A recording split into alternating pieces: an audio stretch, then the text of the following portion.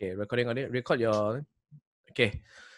Anyway, so hello everyone. This is my first ever podcast in a series of podcasts that I'm doing because I want to make money like Joe Rogan.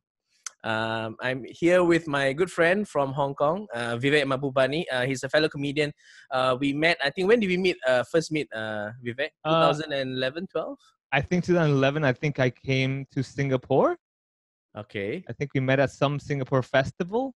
We probably met over there. No. Kings and Queens, right? Kings Right. and Queens Yes. of Comedy Asia. When I first came down to KL to do shows there, and I think Yes. that's where we met. And you came up Um. to me and you said, like, one day I wish I could do what you're doing. And I was like, you won't. And till no, today, you can keep wishing. no, I think it was 2011. You came down for Kings and Queens. Yes. And then I remember that one of the funniest joke you did was, okay, you performed in Cantonese, one bit in Cantonese that was really good. And then you did a joke about how like you checked in your Oh, deodorant or the deodorant. yes. Checked in my deodorant can at Singapore airport because I had it in my hand luggage. And the Right. guy at the security was like, "No, you can't take it on the plane." And I was like, "Dude, you're Indian. You understand our pain, man." And he was like, "No, you still can't." And I was like, "I'm gonna check in one can of deodorant." And then of course I arrive in Hong Kong and everyone's waiting for their suitcase and I'm waiting for the one can of deodorant coming down the luggage belt, going like, I look stupid, but I smelled great. It's amazing how the joke still is not as funny. Even- Yeah, that's because you're not my target audience. I prefer people exact. with intellect. Yes, I remember. So that was when I first saw you and first watched you live. But I think it was the next year when you came for another show, and then I remember saying, "Hey, Vivek, let me take you out for lunch." So I drove to Tune Hotel, picked you up, and then we ended up just driving around in circles, talking about comedy, talking about life Yeah. as a comedian. I remember, I and remember because like we were still kind of newbies, you would say, compared to at least today. We were like newbies. We were just excited about the whole journey and how we're discovering from just an audience member watching it like on videos to like, oh my goodness, I'm actually saying stupid stuff and people are actually listening to me. This is crazy. Yeah, I yeah. remember we had like a long, long, long talk. And it was from then on what has happened is I have started doing my own solo tours, and one of the places I went to perform was in Hong Kong. So Vivek helped me a lot in producing my shows, and for the first time we did my live show, we packed out the entire place. It was really Yeah. great. 200 something people, right? Yeah. Sorry, we did two solo shows, which you helped me pack out. And then we produced a MECC show where there's four of us. This was late last year.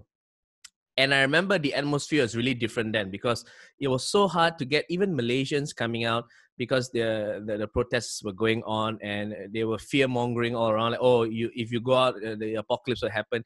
And I remember feeling really upset and annoyed because the show was great. The people who came had a good time, but we could have added easily another 100 people if not for how to say the fear. Basically Like, yeah. the atmosphere, Mm, people having mm. this weird mood. Right. And so I mean, and the thing is, because I know you, and I end up reading a lot about the Hong Kong protests and stuff like that. So I feel like I know a little bit more about these things as opposed to my friends. And I remember I was going out with my friends for dinner, and then we ended up having a very heated argument. Even the manager had to come and say, "Guys, is everything okay?" And I remember being the only one who was sort of like saying, "Hey, they have a right to protest," whereas my other friends were like, "Oh no, what they're doing is wrong or whatever." How did it all start? Since you've been in Hong Kong all this while.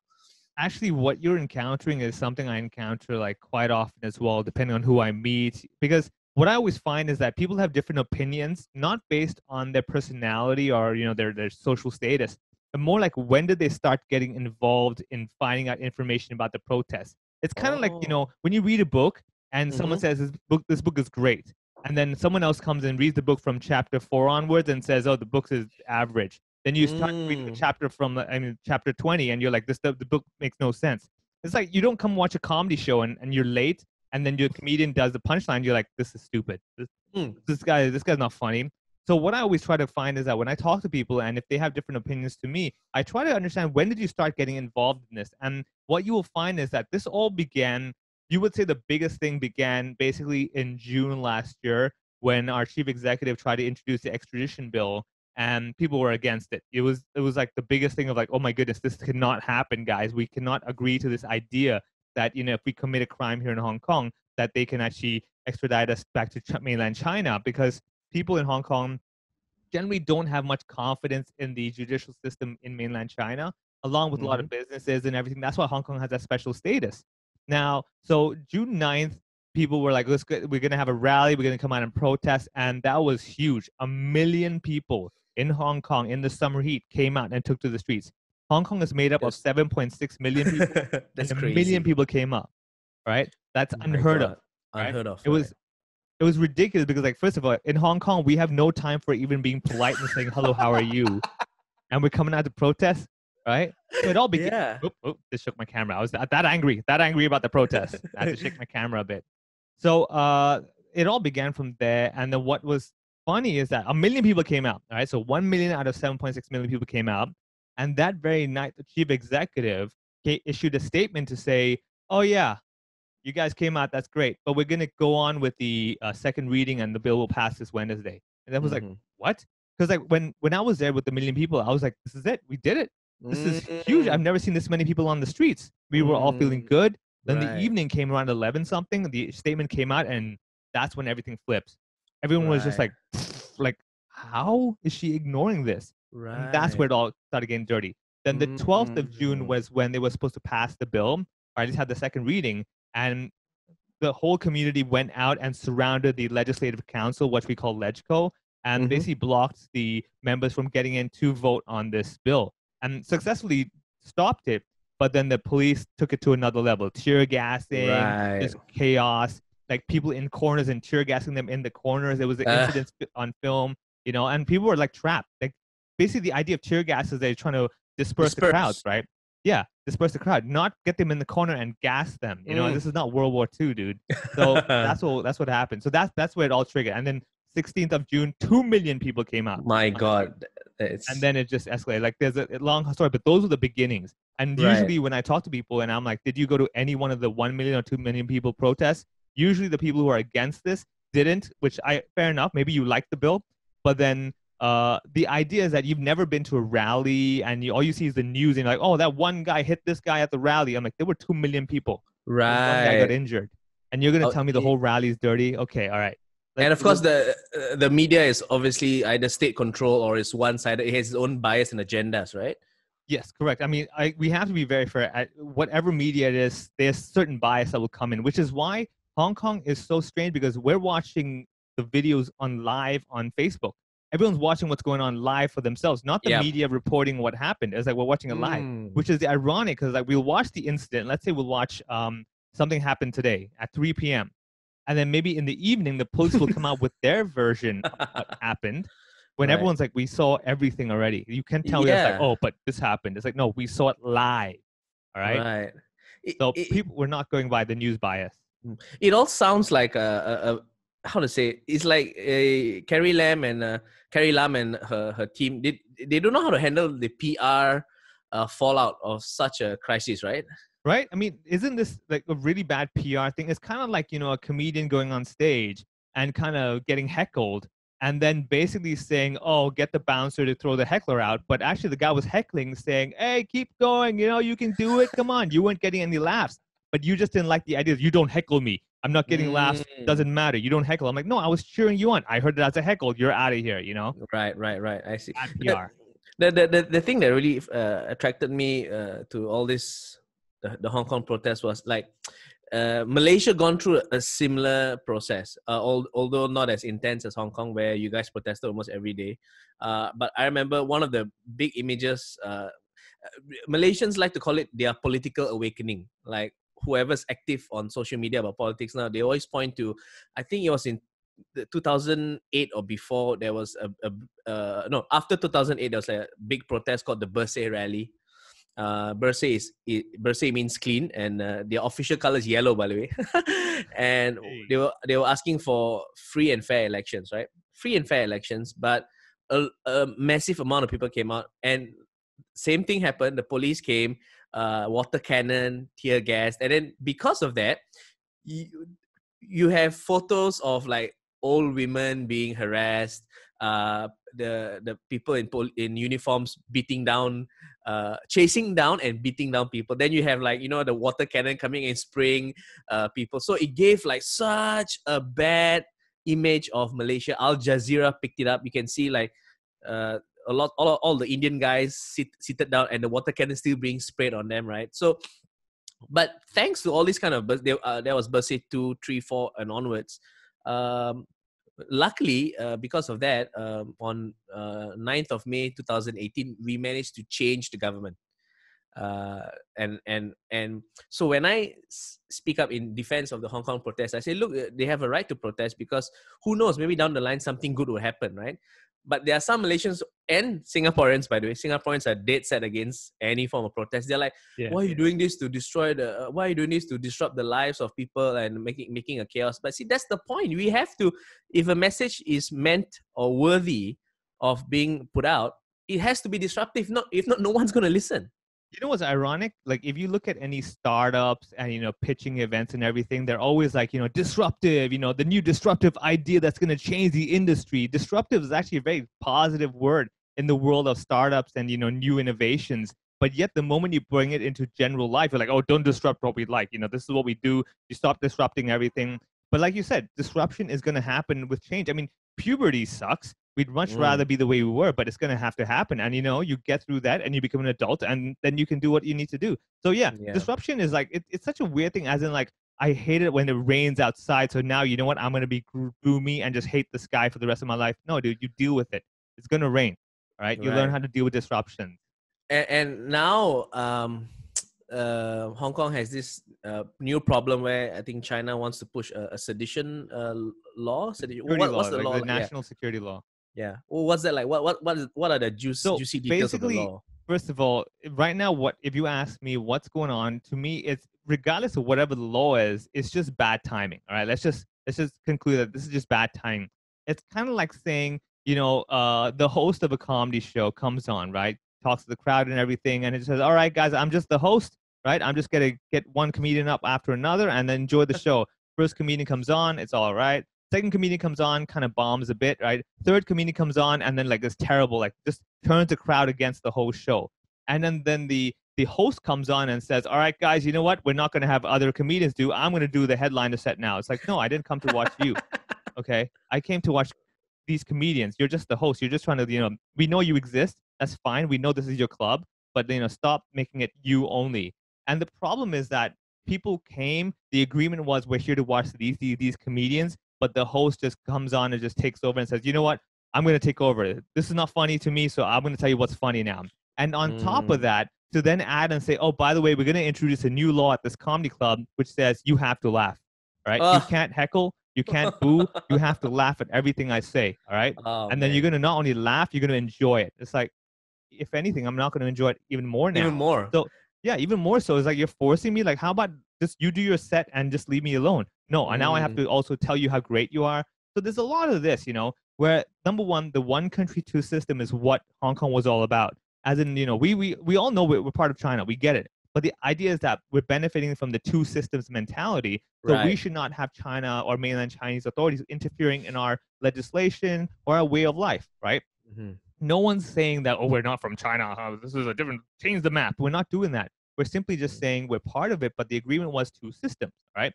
So what's happening now is because the Hong Kong government has been so incompetent that they couldn't do their part of the job. And China was growing impatient. Now, unfortunately, China wants to get what they want to get done, but it must be through the Hong Kong government now, because Carrie Lam is really tone deaf to the whole society of Hong Kong. Unfortunately, like it's obvious. Like when 1 million people come out and you can just say, yeah, I see you and I ignore you, it already tells you. It just sets the bar. Like, yeah, she's not going to listen at all. We're doing it peaceful ways. She won't listen. Fine. You're going to radicalize peaceful people very soon at this rate. And what's happened is the moment China introduces this legislation, it breaks down the whole one country, two system agreement, which is not just for Hong Kong. It's a global thing. The whole world treats Hong Kong different from the rest of mainland China because of this agreement. And if China's going to break this rule, it's going to hurt Hong Kong, it's going to hurt China, it's going to hurt everybody. But why are they breaking this rule? Because Hong Kong government is incompetent. And I'm guessing that the Chinese authorities don't want to let the Hong Kong government step down because, lose face. And thirdly, is the impatience. So it's just bad timing, really. You know, I mean, Wow. look, the show's going down, you know, you're losing the crowd. And instead of coming up and saying, you better laugh now, right? You listen to me, I'm the owner of the club, you better laugh, you know, you're all wrong. Maybe kind of say, hey guys, you know what? We're going to take a little short break. Let's recap a little bit. Everyone Mm. go get a drink. We'll come back and, you know, we'll settle it a bit and we'll get back all over again. You start the show again after 20 minutes with a little short break. You get new comedians in the lineup. The host maybe, you know, does something different. And then you might win the crowd again. Right. Do you think this is like a kind of like a distraction play? Like, for example, like they are doing this so that the Hong Kong people forget that the anti extradition law has it's still there. It's still a problem. It has not been No, solved yet. it's been withdrawn, so technically that's gone. But that's only Right. one of the 5 demands that has grown from the protest. See, what Oh, happened was okay. on the 9th of June, we only had one demand, all right? Yes. Withdraw the bill. That's it. Yes. The Yes. Yes. government ignored it, and then on the 16th of June onwards, things started changing because there was a lot of police brutality and stuff like that. So it became from one demand to 5, right? And Mm. what we find is that things like universal suffrage, which is promised in the basic law for all Hong Kongers, has still not been implemented. You That know, is and all crazy, along, That is so yeah, crazy, Vivek. Because when we were having a long WhatsApp conversation about it, then you told me that Hong Kong, the people in Hong Kong don't have universal suffrage, and that's crazy to me. yeah. That is insane because I thought naively that almost everyone in the world has a right to vote. I think that's what everybody thinks, or at least you see people voting and you think, yeah, okay, people are voting. But remember, voting could also be rigged in the way it's a formality, right? You Right. know, it's kind of like when you have these AGMs and all the members come and vote for the director. You're like, well, Yes. technically, Yes. no one's going to vote against me, so I win anyway. But it's just a formality, right? Yeah. Right? You just have to say I was voted into this thing. Now, in Hong Kong, we don't have a vote, as in we can vote for the chief executive, but there are like these little I forget what they call functional constituencies that can vote for it. It's really bizarre. It's like Right. 1,200 people represent 7.6 million people in Hong Kong, right? That's It's like, ridiculous. is it like the electoral college system in the US? In a weird way, yeah. So like certain Yeah. representations, you know, this functional constituency, like this business sector will have certain number of votes for the chief Yeah. executive, Yeah. Yeah. but they Right. don't represent me. I can't influence them, you know. So it's really, really weird. But the idea is that we're supposed to have number one, anyone should be able to run for chief executive, as long as of course Yeah. requirements, you know. But that's not even the case. It must be approved by Beijing, stuff like that. You know, so it's like, you know, Ah. you're going against the basic law that you're trying to uphold yourself, and then you're telling us that we're breaking the law. So it's a Oh. bizarre double take, you know, where on one hand you're doing this, but on the other hand you're doing that. So it's kind of like you're telling me that I'm not funny on stage, or I'm using hacky material, like I'm not original, but you're doing a whole hack set where I'm like, you literally stole this other guy's whole set, and you still weren't funny either. So how is that better than me? You know? Oh man, it's so wonderful how all these big seismic events that are happening in the world are also replicated in small bits on stage by comedy in the comedy Oh, of scene. course, full on, man. I mean, like comedy club owners, you know, Uh, managers, the hosts, the headliners, people going overtime. Oh yeah, right? that's a whole other podcast. That's a whole other video. You know, in Malaysia, voting irregularity is also a big thing. You know, like okay, so in Malaysia, what we do is during general elections, we vote for at the federal level, we vote for members of parliament. All Yeah. right. So there are 220 seats in parliament. So whoever wins 112 seats, which party wins 112 seats forms the government. So there's a huge, long history of gerrymandering in Malaysia. Like, for example, in the urban areas where most people tend to vote for the opposition, or rather or against the Barisan Nasional, the long-standing regime, uh, one constituency can have 100,000 people, 100,000 voters. Okay, so and that's for one seat. Whereas in the rural areas, one seat can represent 5,000 seats, 5,000 voters, 10,000 voters. So essentially, we are losing out to one seat in the urban area is worth 3 seats or 4 seats in the rural areas, and it's very hard to fight. It's rigged essentially. Our votes Yeah. So don't the carry the system, same weight. exactly.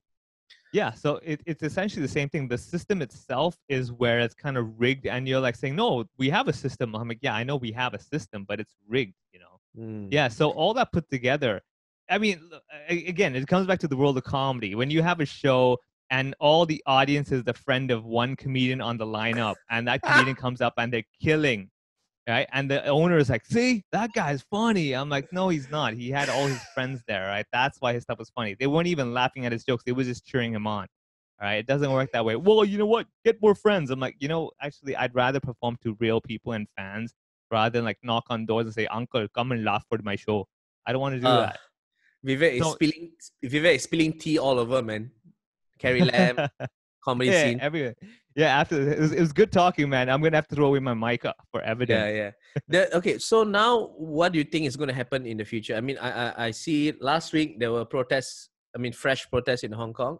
Yeah. And then now Donald Trump's getting into it, like, oh, China is bad, but I also like China, or whatever. So, what's going to happen in the future? Like, I think honestly, what's happening right now is that from the beginning we had this "if we burn, you burn with us" mentality with the protests, because it was basically the idea that okay, in Hong Kong we want to win with dignity, all right? We love competition and we love winning, but if let's say I run a 100-meter dash with you, right, and we run, and halfway through you trip over and I win the race, I still get the trophy, but as a Hong Kong, you're like, I didn't really win. I want to win, wow. and be like, I won, I beat you fair and square. I want that pride, that bragging rights. So what's happening now is that in the beginning, Hong Kong's system has been so rigged against, especially the people who are underprivileged or whatever, that number one, you're forced in schools and they force you to, let's say, not speak in Cantonese, right? You must speak in Mandarin in school, and it goes against Wow. our culture, or you're being Wow. forced to do certain things, and people are like, this is not what Hong Kong is about. You're trying to rig the system for your benefit. You got the wealth disparity where people are richer than before, poorer than before, people can't afford housing, right? The government's not listening. The bill basically was a great example of government's ignorance to the people. So it just added up where you don't let us pick our leader, and then yet you tell us we must love what we're being given. It doesn't work that way. So it's Right. it's just a matter of like, people are like, you know what? If you're gonna ruin Hong Kong, then you know what? Let's ruin it for everyone, not just us. You're gonna end it for everybody, and Mm. that's basically what it is. There's a lot of discussion now with the whole one country, two systems being gone, especially now with China's actions. And there's a whole bunch of people saying, "Great, let's do it. You're trying to break Oh, Hong Kong, right? Let's destroy it." right. Okay. What really fascinates me about the whole protest in Hong Kong was that the tenacity of the Hong Kong people was, I've never seen anything like it. I mean, to have such big protests and then again and again and again and again. It went on till December or January. Am I right? Yeah, it was crazy. I mean, like it kept going on. On 1st of January, we had like what, I think 800,000 people on the streets again, My something like God. that.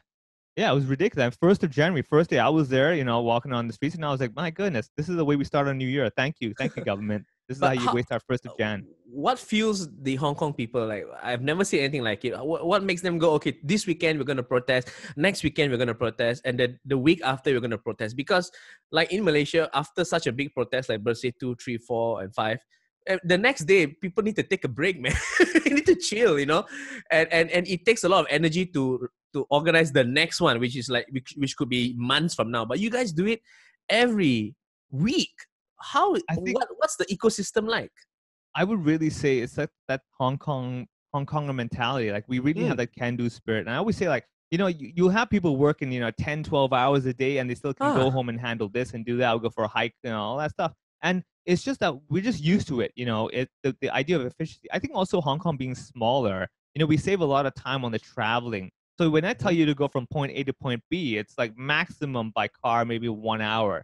So I know that within an hour I can get that done. And while I'm on the bus or whatever, I'm on my phone doing my work and everything. And it's just part of life. No one's saying like, oh man, I need to just sit down, just chill out. It's just everyone around you. So again, it's like when you go to the gym and everyone's really working out hard, you kind of feel motivated, like, I need to work out hard, man. I do this, Mm. right? Again, when everyone else on the comedy show is killing, you kind of feel like, I need to Mm. step up my game, man. And I think the good thing is that the Hong Kong mentality has always been like, you step up your game, otherwise you're going to fall behind easily. We're so Right. Yes. competitive Yes. that if you don't grab it, Exactly. I'm going to grab it. And that energy is there, right? And then people kind of feel like one day is not one day. That's like a whole week to me. I could do a lot more if I Right. just save this one day. So I think that's the energy that's always been there. And also the anger. I think really the anger has been stirred up Mm. so much that people are just fueling on the adrenaline and anger that they have towards the issues right Right. now. Even though I don't spend a lot of time in Hong Kong. I love Hong Kong. I go there every every year or more than once a year. Uh, what is fascinating is that how I get the Hong Kong spirit from just hanging out with you. I remember, I remember when we would do shows in Melbourne, right, at the Melbourne Comedy Festival.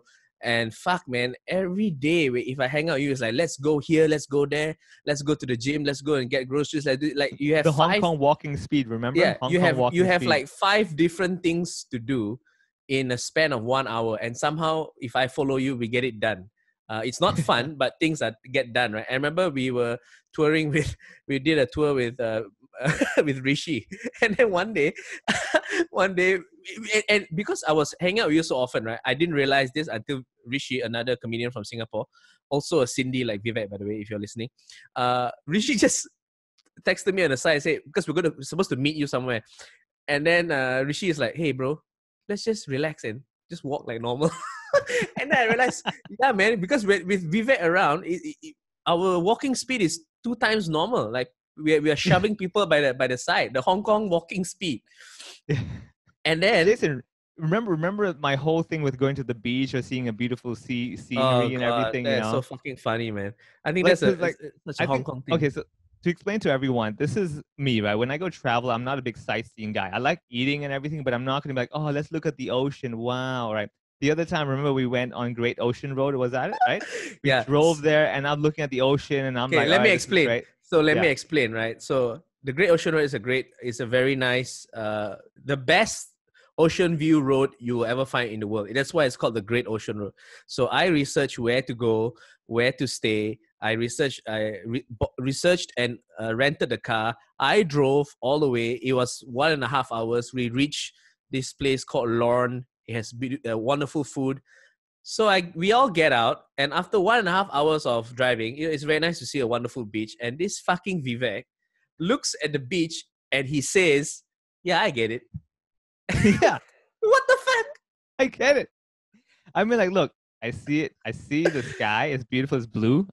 I get it. It's blue. All right. I've absorbed the information and the experience in a short span of time. I didn't need to stand there like, you know, like Titanic and be like, oh yeah, I'm feeling the No, wind blowing my thing. I'm not, you know, writing a no. Stephen King novel. I'm just saying, Let's okay, get back and do some work. We gotta make yeah. some money. Well, okay, the money is one aspect, but also I'm like, okay, so what? I saw it. Like, what am I supposed? Like, what is there for me to do? What is the processing? I always tell you, like, I'm at the beach. Like, what's what's the Right. action? What am I doing with this? What's happening here? Are we looking? Okay, I've seen it. I looked. Right? Are we? Are you gonna And then, like no, remember the enjoy the hand moment? motion? The hand motion. What? And I'm The like, hand. I No, get no, it. no. List. What What? this? Yeah, I get it. Yeah. Remember? Yeah. I get What? it. Yeah. Oh yeah. Yeah. Yeah. The hand motion. Yeah. Okay. So. Yeah. Okay. Tell me. What am I So supposed to do with this? so this was in 2015, right? Yeah. And then 2018 or whatever, we go back to Melbourne Comedy Festival. We go on a day trip again to Mornington in Victoria, right?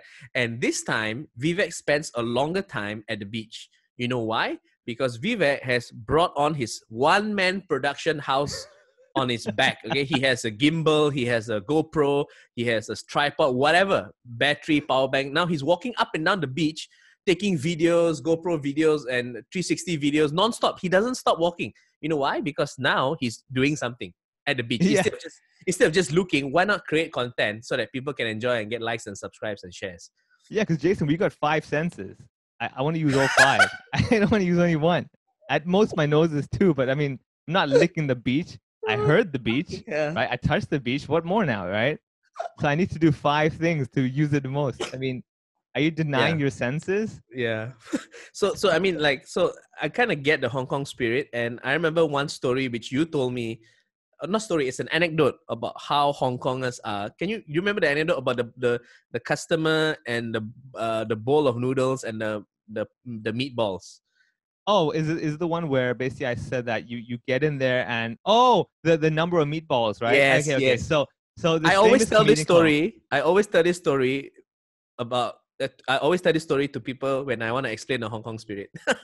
Okay, so this story is actually from a comedian called Dayo Wong. He talked about fish balls. Basically, the idea was two Hong Kongers are at a fishball stall, right? And then the fishball guy gives him one skewer to person A, fishball guy gives skewer to person B. Now, person A has 3 fish balls on a skewer. Person B has 4.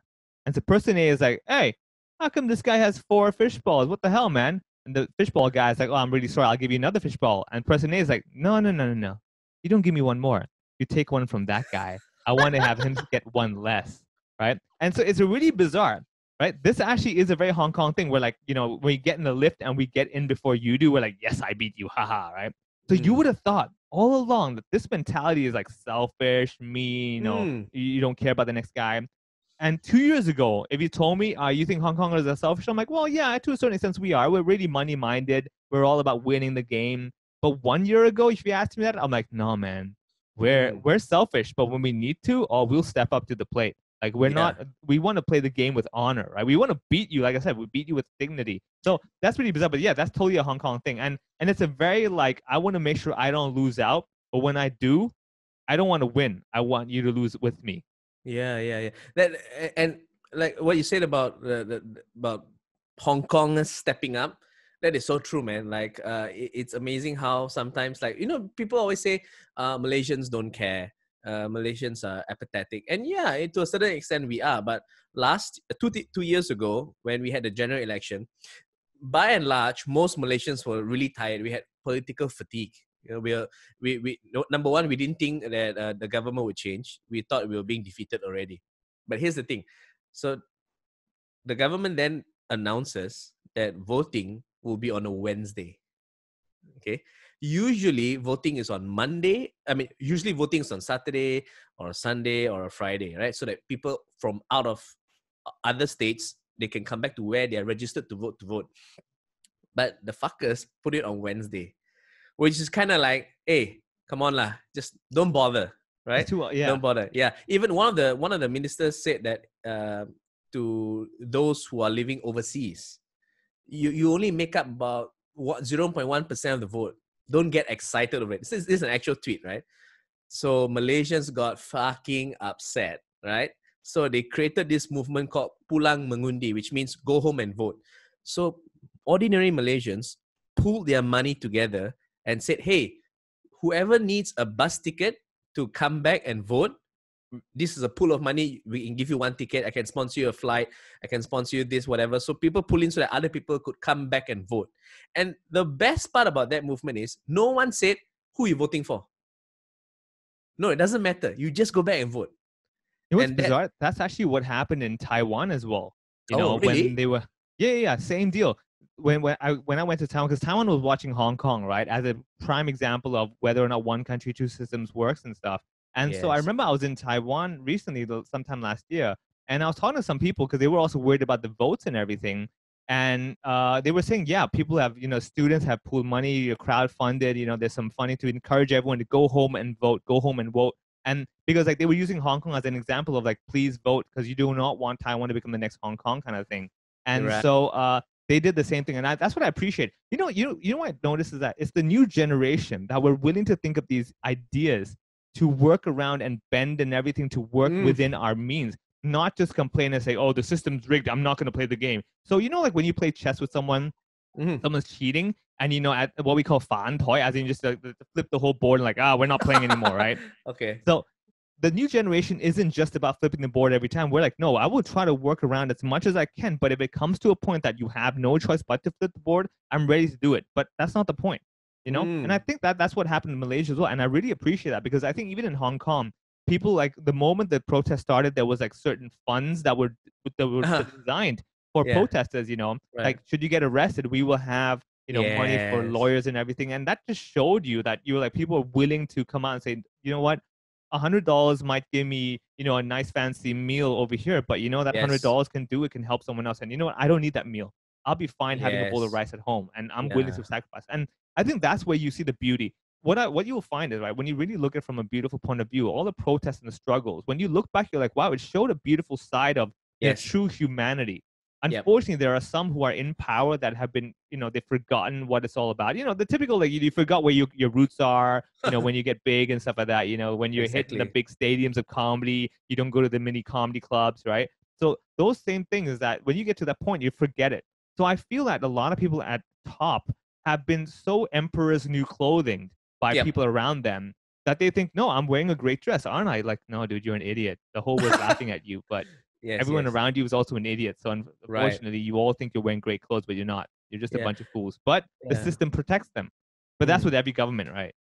The I like that you brought up Taiwan, because Taiwan is also another example, like you said, of how how to say, not all Chinese are the same. You know what I mean? Like how Yeah. I talk about a bit in my last show 2 years ago, how like whenever there's a Chinese tourist who's caught shitting on the floor in another country, other Chinese, like the Malaysian Chinese, Singaporean Chinese, Taiwanese Chinese, and Hong Kongers are like, oh my God, we are not all the same, right? And it recently came back to light for me when during the whole COVID-19, there's the WHO just dismissed the reporter from Hong Kong when she wanted to ask about Taiwan's inclusion in the Yeah. WHO, which is In the dumbest way. yeah. The dumbest I way can't of hear you. dismissing. Yeah, I can't hear a question. Can I repeat the question? No, it's okay. Let's go to the next question. You didn't hear the question. Why wouldn't you want to listen to the question, right? Fucking asshole. No, not just that. Disconnects, gets reconnected. She re-asked the question. He says, yeah, no, let's go to the next one. Like, yeah, exactly. why would you dismiss it point blank like that? Yeah. But be smart. Use some diplomatic way to kind of go around it. But you're like, no, it disconnected. So you know what? I think the internet's telling us something. Let's just ignore it. I'm like, really? Can we do that? I can't go to a comedy show. All right, that joke didn't work. Well, you know what? Let's just cancel that joke out. You know, I'm killing tonight. Everything I say is killing. It's like, no, it doesn't work that way, people. It's like your joke bombs, then you turn off the lights, you turn off the sound, then you turn off the lights and turn on the sound again. That didn't happen. Let's go on to the next joke. And you reintroduce yourself, like as if you just came on stage. Like, all right, hey guys, what? Hey, this guy knows what I'm talking about. Hey, what's this guy's name over here? You're like, did we just miss something? Did we have a Malaysian voting? Why'd the lights go out? You know? Yeah, you just come back and go like, hey guys, my name is Jason again, like, as if you didn't just come on just now. So then I started reading about WHO and because I was always very weirded out by WHO's acknowledgement that traditional Chinese medicine is like a valid form of medicine. A lot of people were against. A lot of experts were against it, and I was like, yeah, why would they include it? And it has made traditional Chinese medicine easier to defend, because all you have to do is say, hey, WHO recognize it, so what's the deal? Then I realized, when I read more into it, I realized that yes, it has been a propaganda push by Beijing, and they sort of like helped get an Ethiopian health expert who was sympathetic to China to be the director general, so that, and all he had to do was say, yeah, Taiwan is not part of WHO. And then that helped their propaganda push, which is, to me, is bad for medicine as a whole. See, that's the thing. Once you throw in the politics towards it and you forget the idea of what the WHO was for, then it just messes it up. And this COVID-19 has been a prime example, right? Look at Taiwan. No lockdown, minimum cases. They took care of everything because the president came out and said, look, man, my people come first. I'm closing the borders and everything. Let's do all the stuff. Everything the WHO said you don't need to do, they did. And then look at them now. Right? They wore masks, they closed borders, everything. Yes. Because the idea wasn't of like, oh, everybody get lost, I don't care about you. It's like, look, let's take care of our own home, sort that out, and we can then take care of everyone else. If everyone took care of their own home. Fuckingly. Yeah, exactly. It's like your house is on fire. You don't go around like, all right, who else is on fire? All right, let me help you guys out. Come on, visit. It's like, no, clean the kitchen first, right? Deal with the fire, and then let's come back and deal with this, right? And then the idea is that if everyone, like, if you live in a building, right, and you have a pest infestation, and you're wondering, oh, what can we do? You know what? Everybody in the building, clean your house. Just clean your house first. Yep. Then let's worry about the outer and the community and the neighborhood and changing our habits, okay? But no, the idea like, well, you know what? You can still visit family. You can still go out. I'm like, okay, let's just everyone take care of yourselves first, please.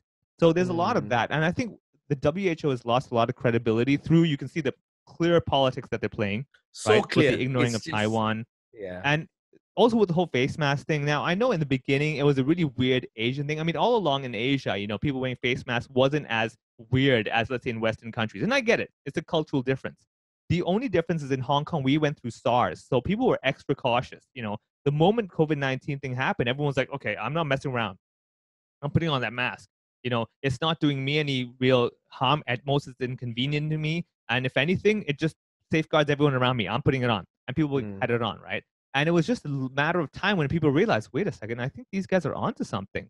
Because there's also that certain arrogance of like, oh, this will never happen to us. And I can be very honest with you. Even in Hong Kong, you would see a clear distinction between local locals and non-local locals. As in, like, you've got the guy who's grown up in Hong Kong, whether you're Right. Chinese, Indian, whatever, and they're reading the local news, they're learning about local stuff, they're living the local culture, and they're putting on the mask. They're saying, you know what, this is my home, I'll put on a mask, no big deal. Then you got the guy who maybe is just here for business, or maybe is still only kind of reading the news and watching stuff from overseas, and it's kind of like in denial, where like the whole town, 80% is without masks on. You're like, nah, I'll be fine. Like, you do realize a virus is the most non-discriminating thing you can Yeah. find, right? Yeah. Like, Yeah. it doesn't even care what social status or what title you have. It Exactly. will attack you. And The the idea of like it's beneath you, it's kind of like, well, okay, you know what? This is the one time that your ego is going to get you in trouble, Yep. and that's humanity, right? The governor of New York said something which I really liked. He said, he held up a mask and he said, "This mask is a sign of respect. It's a sign of Exactly. respect for all the frontliners who are out there battling COVID-19, and you just walking around with no mask. You're just basically, you're tempting fate. And then when you go to the hospital, you're taking another bed which could have been saved if you just wore your fucking mask." Not to mention, you're also taking a risk. You're becoming an added risk in the hospital should Mm, something happen.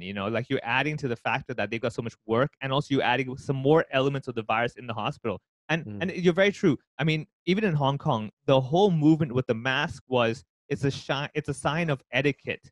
Where I'm wearing my mask not to protect me, but in case I have it and I don't show the symptoms, I'm protecting everyone around me. It's a sign Right. of respect as well. So I think that's what we like. And you can see the difference is like I'm wearing the mask not because I'm like, hey, get away from me. It's more like I'm wearing the mask because I'm like, I don't know if I have it, and Right. it would break my heart if I harmed you from it. And it's so weird and ironic that I think few months ago, late last year, Carrie Lam tried to introduce a law that says you can't wear face masks Yeah, when you're in protest. ridiculous. Right? And the irony is that here she is wearing a face mask, right? Yes, The but ironic. and wearing it wrongly because the mask was just She her would, yeah, nose. it would slip down her face all the time. It was basically bad. Again, she also came out one time at a press conference without a mask, and everyone's like, why aren't you wearing a mask? She's like, no, there's no need. Even when I see my colleagues wearing a mask, I tell them, take it off. You don't need it. So she actually made that statement that she would say, if you were wearing it, I would tell you, please take it off. And her colleagues will have to take it off. And I was like, you Wow. see, because you couldn't get past the idea that you need to wear the mask for your protection. You're like, because the mask is the representation of the protest. I cannot be seen wearing that. So the idea Oh, right. after the media mocked her that someone who tried to ban masks is now wearing masks, the next day she took it off and she's like, oh yeah, there's no real need to wear a mask. And you can see it's all ego, right? It's My all God. she Oh, couldn't deal with the reality. If because anything, yeah, I mean, if anything, this situation would have been a really great chance for her to kind of win everyone over.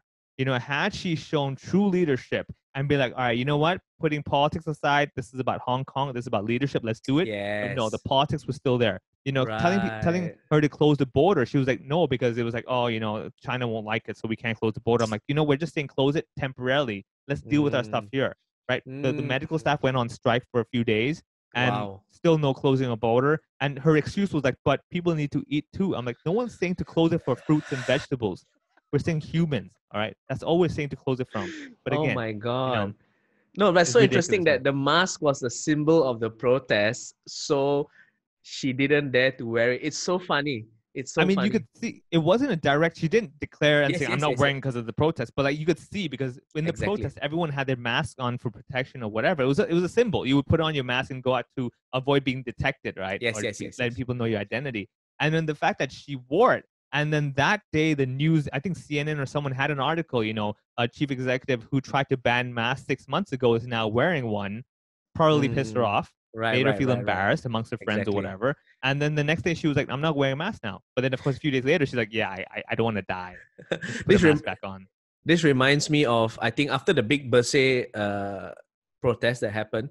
So they were going to gather around for another birthday rally. This time it was more about um, protesting against our then prime minister's 1MDB scandal. Oh, yeah, I read about that. Yeah, Whew. yeah. There was 2.6 billion ringgit found in his account, so there was a big protest. So number one, the government made it made the protest illegal, okay, which made people want to go even more. And then they had roadblocks around the city so that cars wouldn't go. And then this is damn funny, okay. So Bersih, the official color of Bersih is yellow, okay.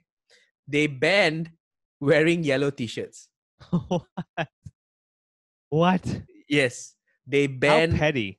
Yeah, the people who created the Bersih platform. I think they were kind of smart because they chose yellow. I think, there's no evidence, but I think they chose yellow because yellow is also the color of royalty in Malaysia, Wow. right? Smart. So now the government is forced to say that, oh, you don't like yellow, is it? But yellow is royalty, you know. But putting that aside, they banned yellow t-shirts. That's how afraid of a symbol they were. And of course, when the day came, everyone wore yellow. Yeah, of course. I mean, Of the course. ironic thing with the Hong Kong protests is like it's a black colors, right? So what was Oh, happening is that the police were targeting, especially youngsters who were wearing black t-shirts. Once you wear a black t-shirt, they're like, "Oh, I gotta check your bag. I'm gonna pull you over. I'm gonna take you aside." And it was a weird time. It's like I can't even wear black. There were moments where everyone's like, "Yeah, I don't really want to wear black because it seems like the thugs are gonna come attack." They were told anyone wearing black, beat them up. Because in July 21st last year, at Yuen Long area, basically the mob and the thugs came out and they yes, were I remember told, this. you see, Horrible. yeah, black shirts, just beat them, Horrible. especially youngsters, beat them. It's like, what? You can't just randomly beat people because they fit a certain profile, Mm. right? But that's what they did. And unfortunately, the government's like, yeah, what about it? I mean, okay, there was a fight. What about it? It's like, Right. really? Are you that blind? So I know what you Eh, mean. eh, And mm. it just shows the parallel pettiness of like, you're at that level. You have all these titles, all these names and credentials and everything, and yet you're worried that someone wore yellow. Really? And there's no proof, right? But it's hard to see it as beyond a mere coincidence. But shortly after that Bersih rally, where they banned the color yellow, so our Najib, our then Prime Minister, visits the UK and has a one-on-one with the Queen. Okay, and the Queen wore a yellow dress. I mean, look, she has wore yellow many times, right? Many That's times so she has British, worn man. yellow, That's so but British passive aggressive. yeah, but there were 7 colors of the rainbow. Why? Why did she have to choose yellow? Surely, because I a guess, friend, a friend of mine who does political advising, he said that it can't be a coincidence because the Queen is yeah, advised by her advisors on absolutely. every single uh person of state that comes visit her. So, but man, Absolutely. that's hilarious, man.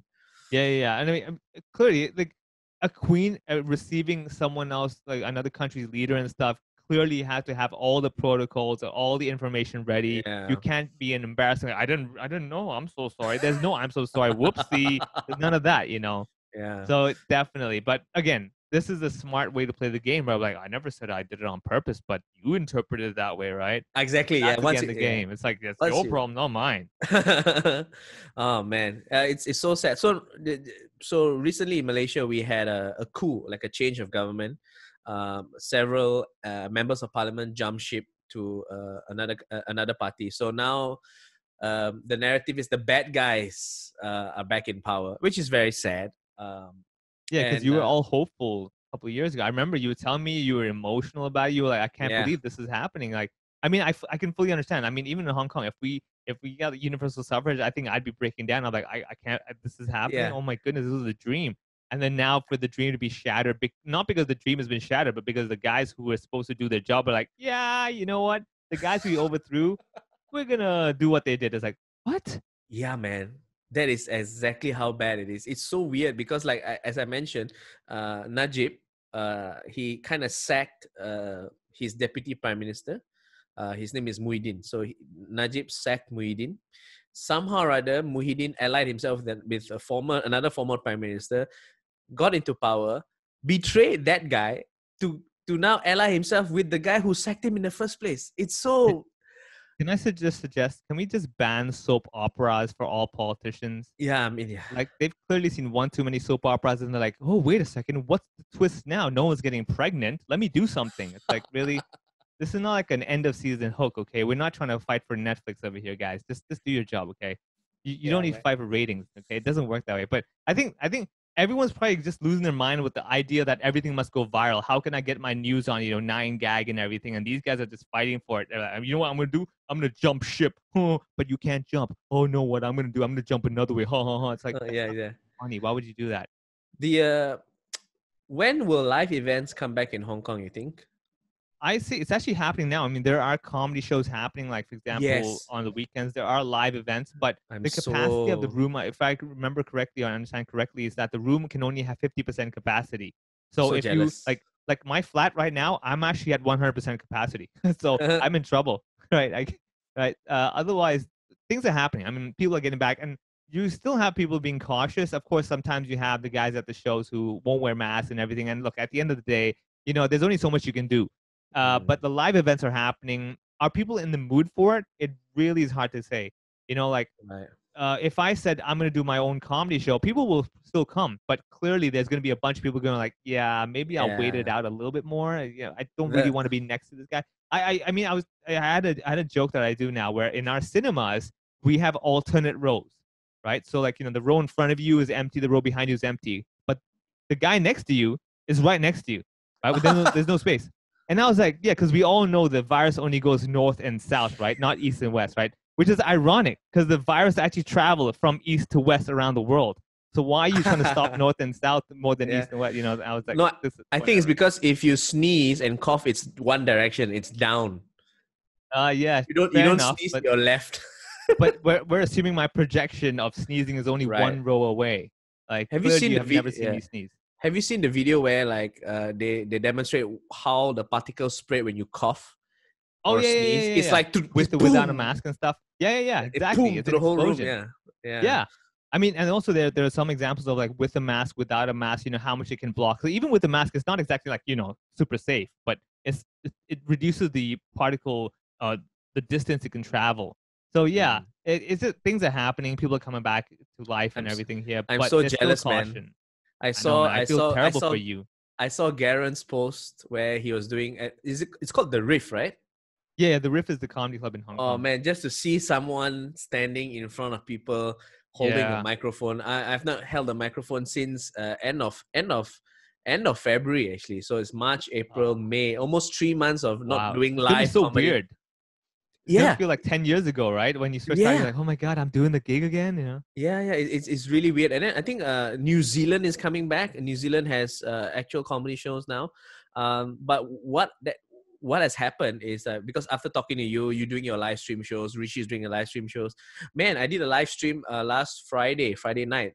I got like at the peak, I was like 1.3K viewers, 1,000 viewers. Watching simultaneously. Yeah, watching. It's like I Woo! thought I would get if I had 100, I'll be really happy. I had 1,003, which means that, like I said, I always say that this crisis has made people our captive audience. They are now all at home. We just need to grab them, and Yeah. that has manifested in a way that I never thought it would be so big. Thousand I mean, three hundred people. think about it. The one good thing is that when we go to open mic and we do a joke and there's no response, we're gonna be pretty used to it now. Like when there's no laughter, my camera doesn't giggle, so I'm okay Yeah. with it. So like Faka Fast from Singapore mentioned that the last live show we did for Krakows Comedy Club, he did a joke, and then because there's no laughter, he got thrown off a little bit. Then he started saying that, hey, this is a bit weird, but remember back in the day when we used to do open mics and no one laughed, so this is kind of like that, and we have been here before, so this Yeah. is okay. So and adding to that, Rizal Vengezer also said that yes, now it's a different form, right? Doing jokes in front of a camera and you don't have people laughing at you. But at the end of the day, if you are a professional, if you are a comedian, that will not bother you because all you have to do is just tell the joke. Doing Yeah. live with people in front of you is actually harder. Once you can do that, doing in front of the camera won't be as hard. So it's all about mentality. Yeah. That's why I feel that we comedians have an edge because we can present. We know how to tell jokes. Absolutely. I mean, like that's where Hong Kong has a benefit because our walls are so thin. When I tell the joke, I actually still get laughter from my neighbors, so that works for me. Yeah, No, but man. honestly, you know what I do right now is that when I'm performing, let's say like now I'm looking into the camera, I'm visually seeing an audience inside my camera, and I'm trying to do it that way to kind of give myself the Oh, feeling of like I'm really performing to real people. Otherwise, no matter how you do it, you're still gonna kind of go like, oh, I'm talking to a camera, yeah, blah, yeah, right? yeah, yeah. But you do So a little yeah, bit of visualization. yeah. What I do is, you can't see now, but so on my screen, uh, when there's a Facebook live, there's comments, right? So I position my camera just next to the comments, so it's as if I'm talking to them. Yeah. Like they are looking at me, so that there is a two-way connection here. I'm looking at you and you are looking at me through the camera. So it's like, it's not weird. Yeah, exactly. It works out. It works out. Yeah. So anyway, this has been too long. Fuck, how long have you been talking? Like an hour or um something, man. Yeah, it's been great talking to you, Viv. I want Same, to man. do this more often, and there's so much to talk about, like comedy, politics, the business of comedy, how the scene has grown, and so much more. So anyway, that's all for next time. Thanks, Viv. Thank you so much. Thanks, man. Pleasure. Anything you want to plug? I want you to plug your live stream shows. I think they're really great. You should do Yeah. more. You should do more English live streams. Well, first of all, thank you very much. If you guys want to check out my live shows and you speak Cantonese, just go onto facebook.com/funny Vivek and then the letter M, M for mother. The reason is because someone else took funny Vivek somehow before me. I took this years ago, but whatever. So check me out over there. I do live shows, just entertaining shows, really. Then every now and then I'll do an English show, but so check out my page. Follow me on Instagram at funny Vivek. I'll be having shows in Hong Kong if you're here in town. Otherwise, there's also a podcast I'm doing with another comedian called Andy Curtin called Ho Ho Hong Kong. So check that out if you're bored in the car and you're tired of hearing Jason Leong's voice. All right. Thanks, fucker. Okay. Okay. Stop recording. I'm feeling the video will be damn